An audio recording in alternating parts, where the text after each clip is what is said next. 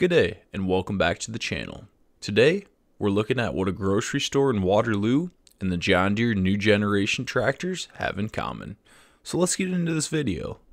Now I know some people already guessed it, but in today's video we're going to be covering the design process and engineering of the John Deere new generation tractors.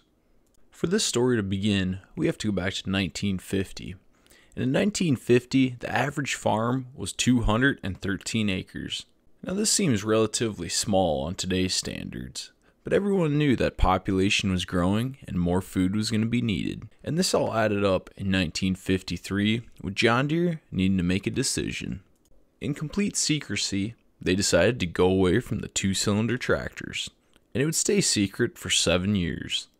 This decision was made by Charles Wyman, who at the time was president of John Deere.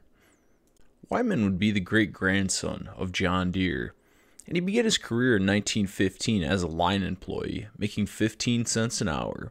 As he began to work his way up through the company, he would also join the Army and serve in World War I. As the years went on, in 1928 he was appointed president of John Deere. He would also go on to serve in World War II.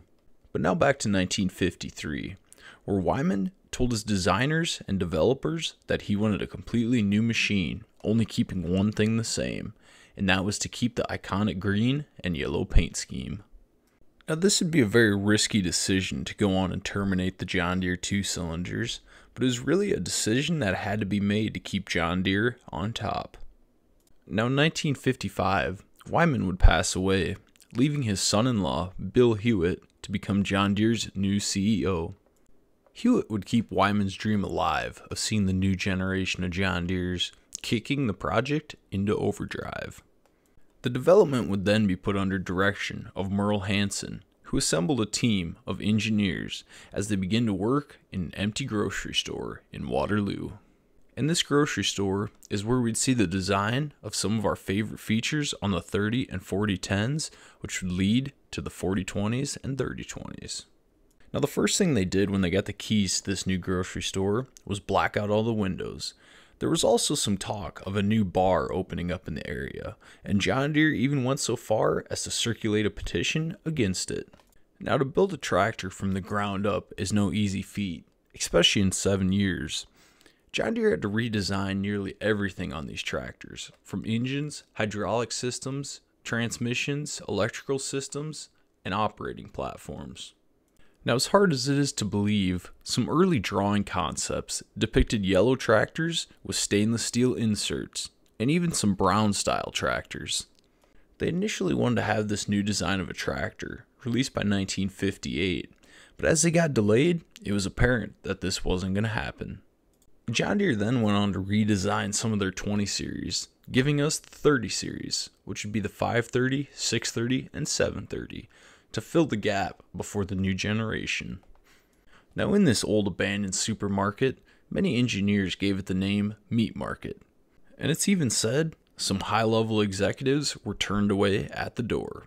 One cool and little known fact is about an engineer who helped define computer history. And this engineer decided after working all day that he'd drive 3 hours to spend his nights in Moline, Illinois. He would stay at the headquarters where they'd have computers harnessed for precise work. And with this computer, they'd go on to write the first ever computer program written specifically for gear design. Another big focus of these new generation tractors was the hoods. Now this task would be given to Henry Dyfris, who is a famed and well-known sketch artist.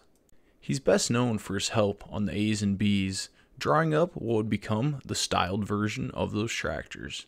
He also helped redesign the Leaping Deer, and in the mid-50s, he came up with a drawing that you can see a lot of resemblance to the new generation of John Deere tractors. One of the hardest designs on this project was the engine.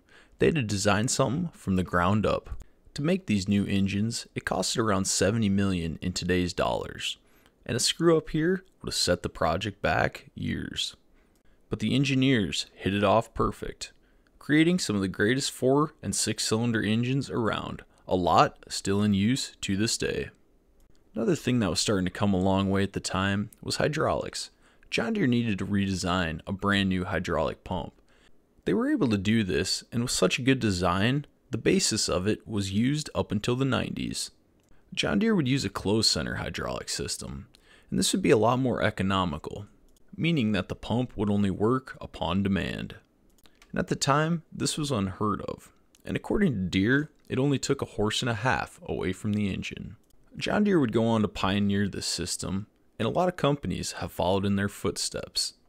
Along with improving the power steering, these tractors would also feature hydraulic power brakes, which at the time was a huge upgrade from the two-cylinder brakes. Now, to keep this project in complete secrecy, this was really impressive. John Deere would have to cover the prototype tractors as they were hauling them out to test fields in Waterloo, Texas, Arizona, and California.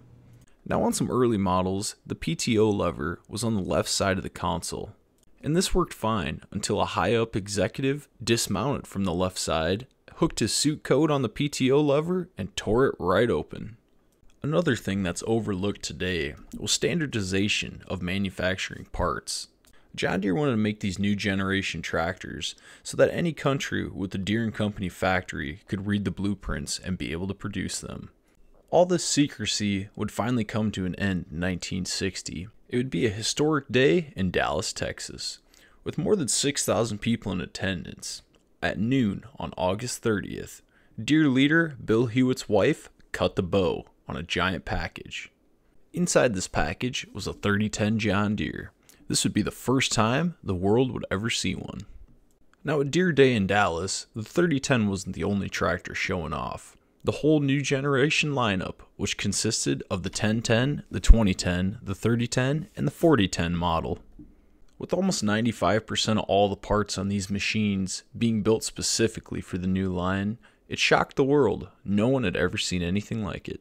To put into terms how big this tractor was for Deere, in the years leading up to the release, John Deere controlled about 23% of the whole tractor market. And only 2 years after the release, this number climbed up to 34%. Some of the biggest draws to these new tractors was higher RPMs, better horsepower, a sleek new design, and convenient controls. One of the biggest things that changed comfort-wise was John Deere tractors previously had the seat right above the rear axle, which when you'd hit a bump, it would transmit it up to the operator. John Deere decided to move the seat just to the front of the front axle, giving the operators more comfort. With the release of the 4010s in 1960, they sold for around $4,100.